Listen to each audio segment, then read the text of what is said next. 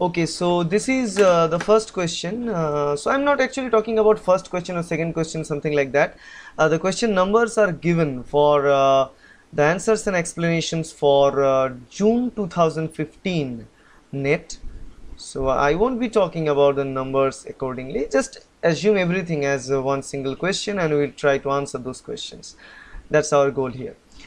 So first read the question. Glycolipids and sphingomyelin are produced by the addition of sugars or phosphorylcholine to ceramide on cytosolic and luminal surface respectively of the Golgi apparatus.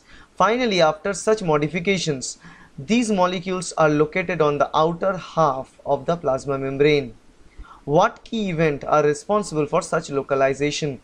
So what we are talking about here is the localization of proteins as well as localization of lipids, not proteins, localization of lipids in the plasma membrane. That means we are talking about the membrane transport, right? The whole process of, not actually transport, it's is the intracellular transport mainly.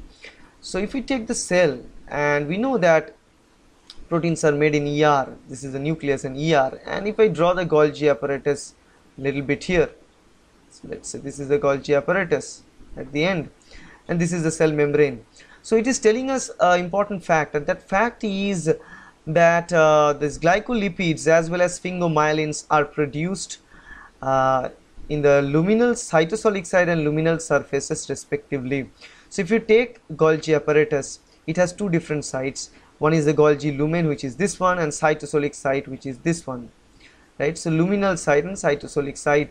So if I say this this glycolipids will be present towards the luminal side, these are the glycolipids, and on the other hand, if I take another color, this green, this is the sphingomyelin, which presents and facing the surface of cytosolic region.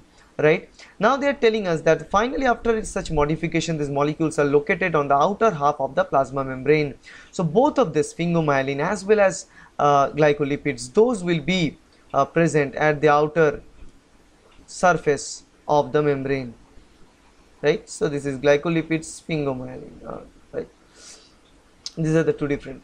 So the question is what will be the process? First is the membrane fusion only. Second is the action of flippase and membrane fusion. Third is action of only flippase. And fourth is flip-flop of these molecules in the Golgi membrane catalyzed by proton pump. Now the thing is, just try to imagine the scenario. According to the question, glycolipids would be facing the cytosolic side while sphingomyelin would be facing the luminal side of the Golgi. Now as the vesicle would be budding from Golgi, as we know that the vesicle will bud from Golgi. So let's say at the end, the extension of the vesicle from Golgi will form. In the red color I must draw. In this, what we'll have? We will have both of it, the sphingomyelin surfacing, facing the surface, glycolipids in blue facing the inner side, the luminal side. So now the question is, what mechanism it will follow? Now if it is only membrane fusion, try to imagine if this membrane only fuse with the cell membrane, in that case which region will come outside? The cytosolic, the luminal side that is present will become the extracellular region, right? So the glycolipid will face outside, will face the extracellular side, but as from the beginning sphingomyelin is present in the cytosolic side, this will become intracellular side when this membrane fuse. So after this fusion only, what we will expect? We expect glycolipids to face the extracellular side and sphingomyelin to face the intracellular side. But according to the question, they are telling us that both of them should face the extracellular side. So only membrane fusion will not help. So we have a sphingomyelin facing intracellular region, which we need to flip to the extracellular portion. And for this flipping, what we need? We need a special molecule called flippase, right? A protein called flippase. So what do we require?